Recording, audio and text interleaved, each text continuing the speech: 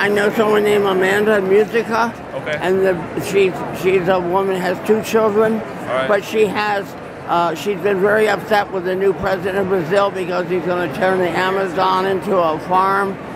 He's getting very, very strict with the laws. And he's going to start having gun rights and all that.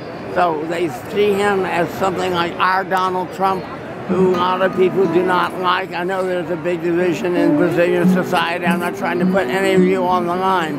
But do you get any problems with your art or any way that you're We have to start playing. We just, in a minute, we can have this conversation like a half an hour. We're going to start right now, okay? We have to.